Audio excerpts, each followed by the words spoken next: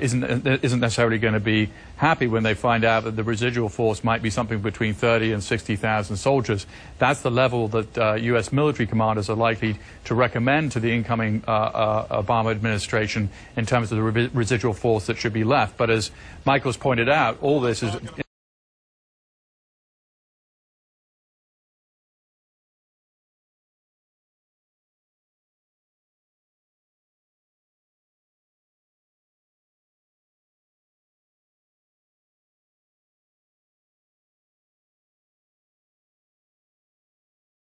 the status of forces agreements between the Iraqis and the United States has yet to be agreed upon, and in fact is very unlikely to be agreed upon until the new Obama administration comes in. But there's one big sticking point, which is the Iraqis really want a date certain for all American soldiers to pull out, and of course a residual force is